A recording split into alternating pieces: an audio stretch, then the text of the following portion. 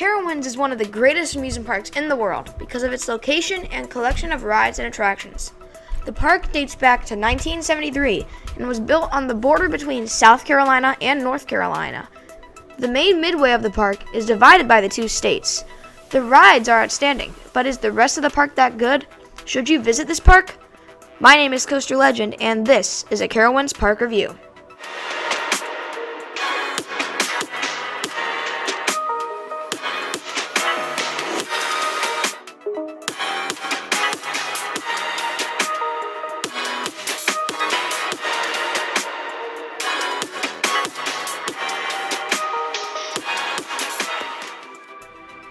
This is how this video is going to go.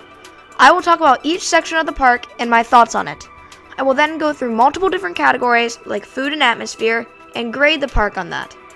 Something to note is that I didn't get to experience the water park when I was here. Also, there are two entrances to this park, one in the front and one in the back. Starting with the first section is Celebration Plaza. This section of the park consists of two roller coasters, Nighthawk and Intimidator. This is also the main midway section of the park. This is where guests enter and they find many souvenir shops and food stands. This section is pretty nice because the overall atmosphere is great. Bands are playing, Nighthawk is in the background, a huge hypercoaster is on your left. It is just a wonderful entrance. Heading to the left, guests encounter a split path. If you go straight, you will pass Intimidator and enter the Camp Snoopy section of the park. The other path leads under Nighthawk and straight to Copperhead Strike. This path is where Nighthawk's entrance is. This path is pretty nice, as everywhere guests look, they see Nighthawk and a beautiful lake. Camp Snoopy is the kiddie section, and there are 3 coasters here. Woodstock Express, Wilderness Run, and Kitty Hawk are the 3 coasters. This section has so much scenery and water effects, along with great rides for the young ones. The next section of the park is the Crossroads. This section is amazing. First of all, this is where the second entrance is. The thing that makes this section so great is the coaster Afterburn. This coaster is beautiful to watch. The gray on the blue sky is really pleasing to look at for some reason. There are no restaurants in this section, but it's fine because this section is small and there are restaurants in Camp Snoopy and our next section, which is Blue Ridge Junction. Blue Ridge Junction is the newest section and is where the new for 2019 coaster is, Copperhead Strike. Copperhead Strike is an amazing coaster. This section of the park has multiple flat rides, plenty of restaurants, and lots of theming. Before we go any further into the park, make sure to hit the subscribe button to see all of my new videos.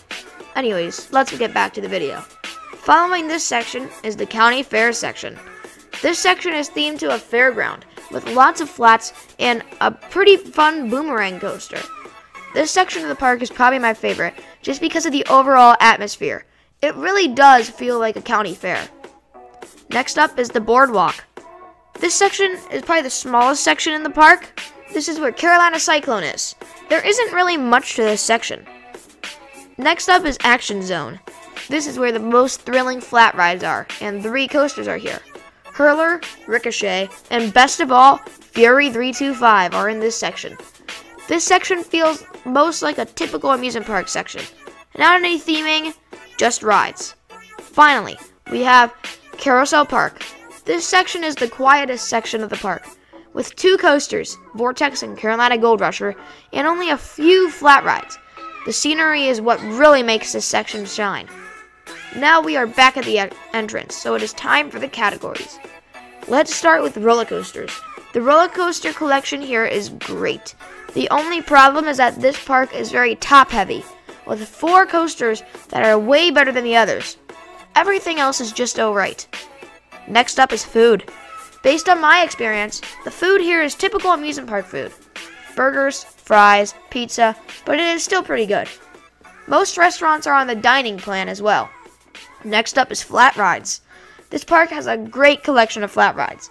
I didn't get to ride any flat rides except for the indoor shooter called Plants vs. Zombies, and that was pretty fun. Everything else seemed like typical Cedar Fair flat rides. Drop Tower, Windseeker, Chair Swing, all of those seem great. The only flat ride this park is missing is a Frisbee. That would really help this park out. Our second to last category is operations. Overall, this park has wonderful operations.